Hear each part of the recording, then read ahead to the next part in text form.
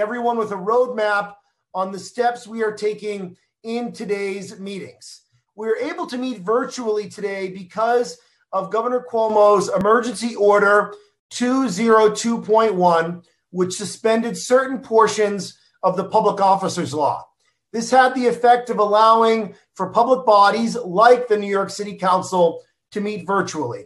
We were also able to meet pursuant to the mayor's Executive Order 100, which suspended Section 42 of the New York City Charter to the extent it requires the City Council to hold meetings as provided by its rules and requires us to have 2 stated meetings per month.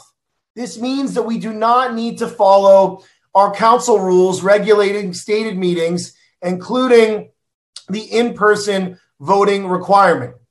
Based on those executive orders, we are going to move forward with today's meeting, and we will be following all of our rules except for Rule 8.40A, requiring in-person voting.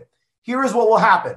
First, we will vote on a motion from Councilmember Karen Kallos, the chair of our Rules Committee, that allows for the suspension of City Council rules that would otherwise prevent us from conducting our regular business virtually.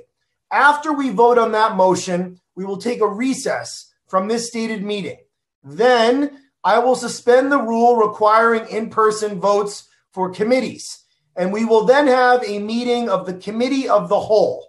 That is a committee made up of all of the members of the City Council. The reason why we are convening the Committee on the Whole is to enable the Council to seamlessly pass laws and resolutions out of committee and still vote on them today, the ones we'll be voting on today.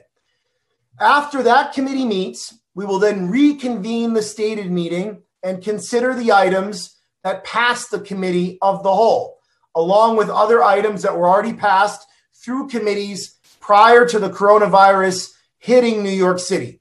For all of these steps, we will stay in the same Zoom conference. So the Zoom conference that you're in right now or that you're watching right now is the same Zoom conference where all of this will occur.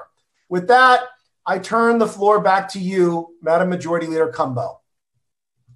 Thank you, Speaker Corey Johnson. At this time, I would now like to recognize Councilmember Kallos, the chair of our Committee on Rules, Privileges, and Elections. Thank you very much. I move to suspend the rules of the Council pursuant to Rule 10.20 in relation to certain emergency measures to respond to the public health risk posed by the coronavirus.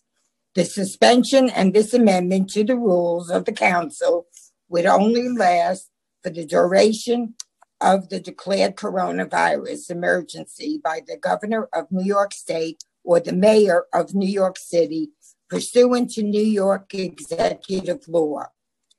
Since I have not provided 1 week notice